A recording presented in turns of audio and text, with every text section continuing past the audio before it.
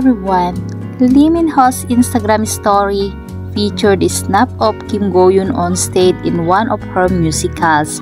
Showing his support, the actor congratulated her alongside a thumbs up and even tagged his co-star's name. Of course, this immediately drew the attention of the Korean netizens, sparking dating rumors between the duo. Interestingly, this is not the first time that Lee Min-ho and Kim Go-eun showed interest in social media. Unfortunately, after 3 years of relationship, the couple called it quits but did not confirm by their agencies. On the other hand, Lee Min-ho and Kim Go-eun's relationship began in 2020 after the King Eternal Monarch ended.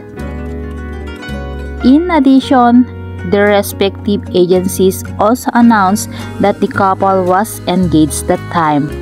After the dating news of Lee Min-ho, many Korean netizens have directed their attention to the different ways Korean journalists have released articles regarding Kim Go-eun and Lee Min-ho dating. To recall, the Minion couple, as fans called them, met on the set of the iconic K-drama The King Eternal Monarch, and that time rumors sparked that the duo were dating.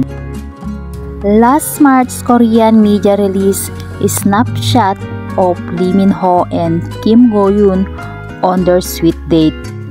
What can you say about this news? Thank you for watching and don't forget to subscribe.